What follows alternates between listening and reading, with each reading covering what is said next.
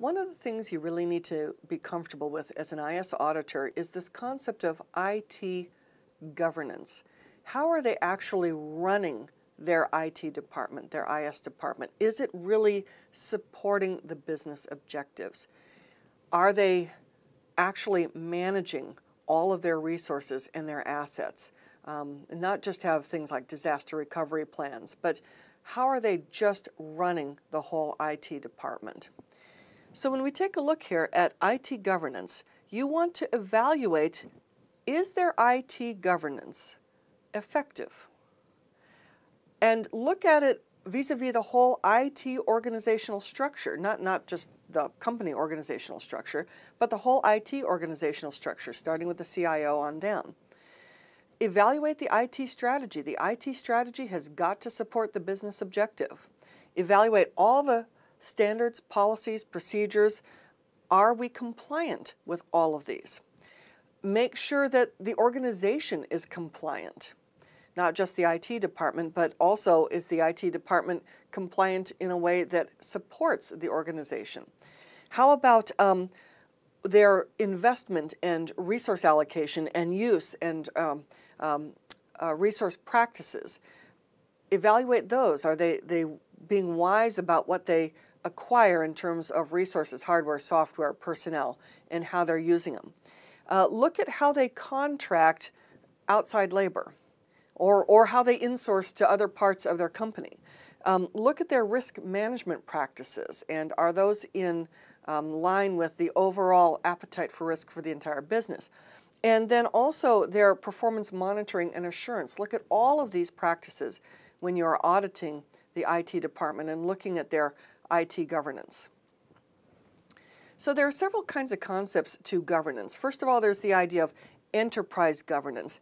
And this is the best practices and the use of controls to provide assurance that the business is on track and that what we're doing as an IT department supports the business objectives. And then corporate governance, are we doing what is legally required by regulation or socially required? Are we being good corporate citizens as a business? And so what is our strategic direction there? And then, of course, there's the IT governance as well. Is everything we're doing best practice to ensure that everything IT is supporting the whole business strategy goals and objectives? IT governance has focus areas. You should be aware of these. Strategy. We need to link IT function with business function and enterprise function to meet business objective. Value. Anything we buy, anything we do as an IT department has to have business value. It has to promise some kind of benefit to the enterprise. Resource usage, proper and wise investment in systems, applications, information, personnel. Risk, awareness of risk and risk management so we can apply effective controls and mitigate or minimize risk. And also tracking performance and measuring results. One thing that a lot of companies do, especially the larger ones, they use something called an IT balanced scorecard. And the scorecard is really an IT governance evaluation tool. Basically, it allows you to track IT functions and processes and just basically see the results of what we're doing. How well are we doing? And so we can see, is anything red right now? Is anything yellow? How much is green? And it can be internal data gathering. You can use satisfaction surveys. What are our capabilities? Evaluating our processes. And I've been at organizations, large organizations, where in the company intranet website, you can see right there on the front, the main website page, basically an overall balanced scorecard of the company and the projects and what percentage of them are red, what percentage of them are yellow, and what percentage of them are on track, are green. And so then if you're curious, you can click and drill down farther. There are frameworks for IT governance. And so here are some examples. You don't need to memorize these, but you need to know that they exist, and in general, what are they for? So we have COBIT, which is right now in version 5, put out by ISACA, and we know it's the Control Objectives for IT, and it's really the business framework for governance and management of the enterprise IT. There's ITIL, ITIL, and that is the Information Technology Infrastructure Library. And the whole idea behind that is this is the most widely adopted approach for IT service management. It's really a no-nonsense, step-by-step, this is how we're going to do it. It's a practical framework for identifying and planning and delivering and supporting IT service. There's ISO 27001, actually this is the 27000 series, and this is a formal specification for management systems so that information security is explicitly under management control, and you can then be certified to be ISO 27001 compliant. You can be formally audited and certified compliant with that standard. There's also ISO IEC 38500, which is principles for directors, and that's owners, board members, directors, senior executives, for when we evaluate and direct and monitor and use IT in our organizations. IT is no longer just a cost center. Its whole thing is to enable the business to deliver value and to make money. And so it is the supporting infrastructure now for the business to do its job. It's not just a cost. If you're kind of wondering how some of these relate, I've heard some people say, well, since ISO 38500 is really from the top-down view, the aerial view from the directors, the board of directors and the really high-level folks, that can be viewed like the roof of a house. And then COBIT is the walls. And then ITIL, these low processes, like the foundation. Again, you don't need to memorize this, but to just kind of see how they relate to each other.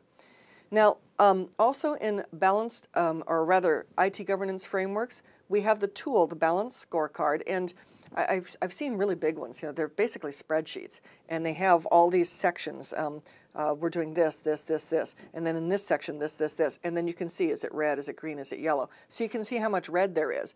And like in a whole project, you can see like whole departments across it and whole sections, and you can see how much red is on, so we can see, is it on track or not? And there's also something called Six Sigma. Six Sigma is it's a method for trying to achieve near perfection. What it is it's a very disciplined approach to getting rid of errors in process and getting rid of variability in process. And the process can be business process or even a manufacturing process. But basically, we're trying to standardize, get rid of errors, and get rid of variability, and try to come as close to perfection as we can. Here is one example of a balanced scorecard. So we can see here that we've got the key goal indicators, the KGI here, and we can see that we are greater than 99% target of assets covered by systematic risk assessment. Our target, rather, is to be greater than 99%. Our actual is at 98%, so therefore we're not totally green yet, we're still yellow.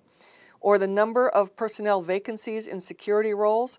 The target is to have nobody. In actuality, there is one vacancy, so therefore the status is yellow. Or the time taken to grant, change, and remove access privilege.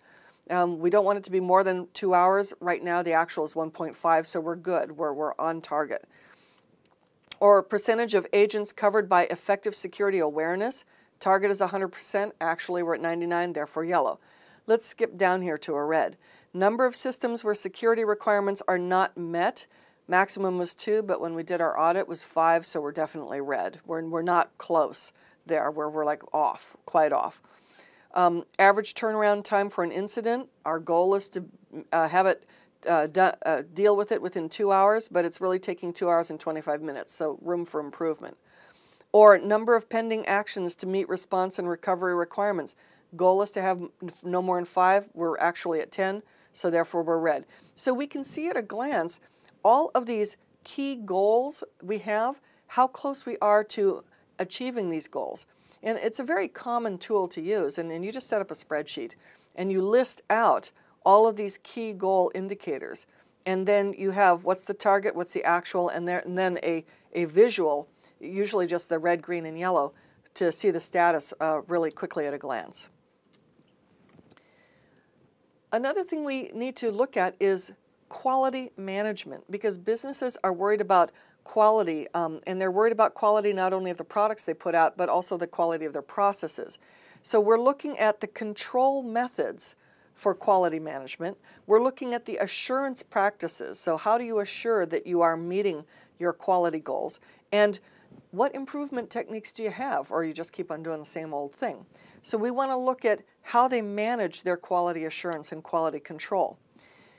So the quality management system is going to be made up of documents and processes and manuals. We should look at it. Is it effective? Is it efficient? And are there standards that can help us guide management through this whole process, and are they aware of it?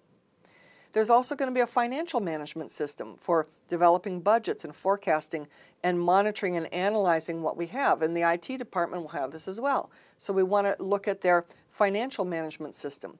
We want to look at their security, information security management system. Are they doing business impact analysis of core IT functions and applications and services? Do they have business continuity and disaster recovery? And are they managing risk? We want to look at that. We also want to see how they're managing HR from an IS perspective, hiring people, training them in the handbook. What's the promotion? What's the general training? How are they scheduling? And how are we reporting what time people put in? What are the performance evaluations? Do we have required vacations, not only to give people a break, but also to kind of rotate people around and not give them a chance to hide too many irregularities? And what's the policy for termination? We need to look at all of this as well. So when we're evaluating the effectiveness of IT governance, we want to look at the goals and objectives of all the types of governance applied to the business, the enterprise, corporate, and information security. We want to verify that the IT governance framework applies to that type of business. We want to ensure that the proper management systems and roles have been assigned and that those roles are doing what they're supposed to do. And that we want to see what the control environment is in the organization. Make sure that those controls are applied properly and verify that the procedures and processes are applied correctly. And assess the achievement of the performance objectives. Are they meeting their objectives by the business leaders on all levels of business? So the next thing we're going to talk about then is vendor and outsource management.